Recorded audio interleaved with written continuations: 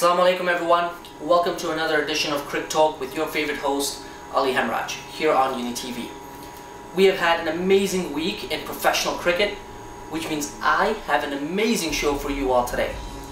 But before we go there, I would like to take a quick minute and say a big thank you to all you out there tuning into the show. You've all shown me and the show so much love by liking and sharing these videos, as well as of the other hosts and their shows. I personally do appreciate it, and on behalf of all the other hosts on Uni TV, I'd like to say thank you again, and we appreciate all our fans. Please do continue to like and share our videos, and make sure you subscribe to the channel, and please post your comments. We love hearing from you. Okay, back to the show, and what a week of cricket we have had. Let's begin with match 42, where the Sunrisers Hyderabad take on the Delhi Daredevils. Now last week, if you remember, we saw Yuvraj from the Sunrisers walk onto his stumps, and this week it's his teammate Deepak Hooda who ends up backing up a little too much and helping the bowling side claim his wicket.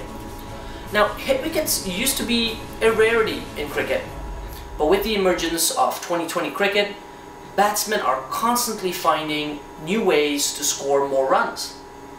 One of the methods used a lot predominantly now is using the depth of your batting crease to force the bowler to adjust his length. But when you get it wrong, it ends up in a long walk back to the dugout.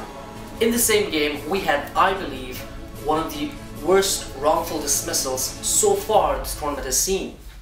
Now Quinton de Kock, who seemed to be in sublime form, being given out caught behind. The fielding side all went up instantly, thinking he had nudged the ball on its way to the keeper, but replays showed that the noise was probably the click on the clasp of the helmet as it somehow became unhooked. No matter though, the Daredevils did manage to win with relative ease.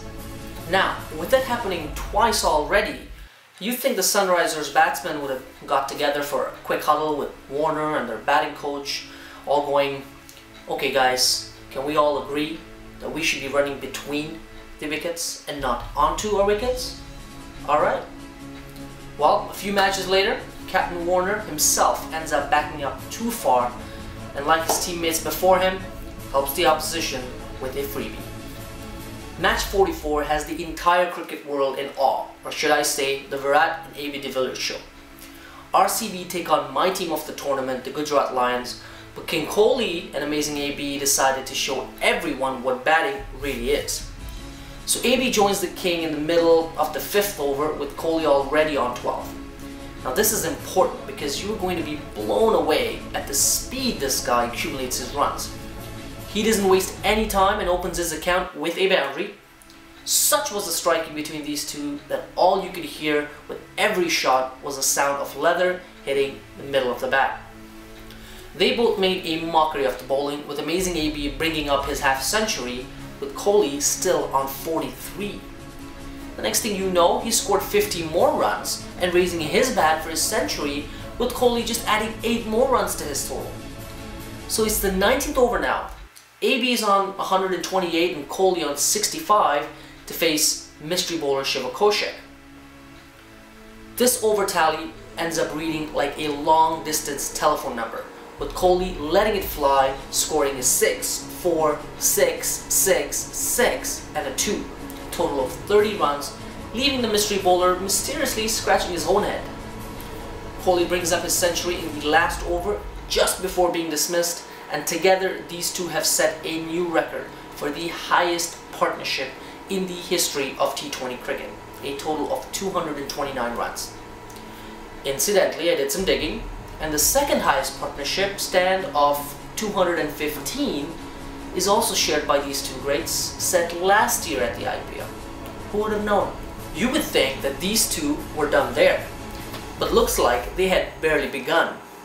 Now, it's match 48, and RCB have been put into bat to chase a total of 183 set by KKR the innings prior. Gale and Kohli come out to bat. Gale also gets in the action with some classic power hitting, accumulate a quick 549 before losing his wicket. In comes AB, and these two start at it again, making a mockery of the art of batting. Both of them dispatching the bowlers with such ease and making it look so elegant while doing so. With these two batting like this, even KKR knew that only a miracle would be able to stop them.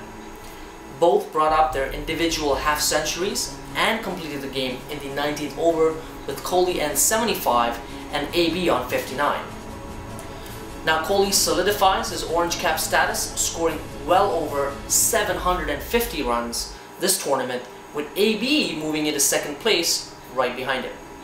To wrap up, the Aussies' list of players leaving the IPL has grown, with two more players flying back down under.